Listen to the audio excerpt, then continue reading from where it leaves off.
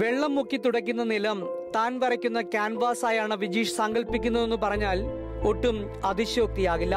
കാരണം മനസ്സ് മുഴുവൻ വർണ്ണചിത്രങ്ങളും കവിതകളും നിറഞ്ഞു തുളുമ്പുന്ന ഇരിങ്ങാലക്കുട വെള്ളങ്ങല്ലൂരുകാരനായ വിജീഷ് വിജിൽ പ്രവാസ ജീവിതത്തിൽ സന്തോഷവാനും സന്തുഷ്ടനുമാണ്.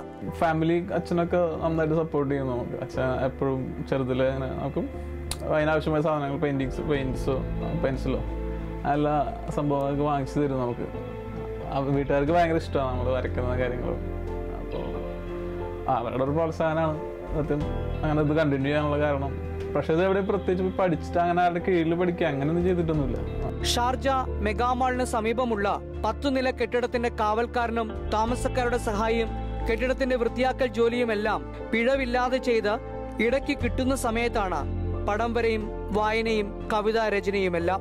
പെൻസിലും ചായങ്ങളും കൊണ്ടുള്ള പടം വരയ്ക്കാൻ വിജീഷിനെ ആരും ഇതുവരെ പഠിപ്പിച്ചിട്ടില്ല, സ്വയം പഠിച്ചതാണ്. ചിലർ പടം വരയ്ക്കാൻ ആവശ്യപ്പെട്ട് വിജീഷിന്റെ ഫേസ്ബുക്കിൽ സന്ദേശങ്ങൾ അയക്കാറുണ്ട്. ചിലർ പ്രതിഫലം നൽകും, മറ്റു ചിലർ സ്നേഹവും നന്ദിയും സമ്മാനിക്കും. ഇടുങ്ങിയ മുറിയിലിരുന്ന് താൻ വരച്ചവ കൂട്ടിച്ചേർത്ത് ഷാർജയിൽ ഒരു ചിത്ര പ്രദർശനം നടത്തണമെന്നാണ് ചൂലും ബ്രഷും ഒരുപോലെ ഉപയോഗിക്കുന്ന വിജീഷ് വിജിലിന്റെ ഇപ്പോഴുള്ള ആഗ്രഹം. ക്യാമറമാൻ ജോബിൻ ഇഗ്നീഷ്യസിനൊപ്പം ഷാർജയിൽ നിന്നും ഐപ്പു വള്ളികാടൻ, മാതൃഭൂമി ന്യൂസ്.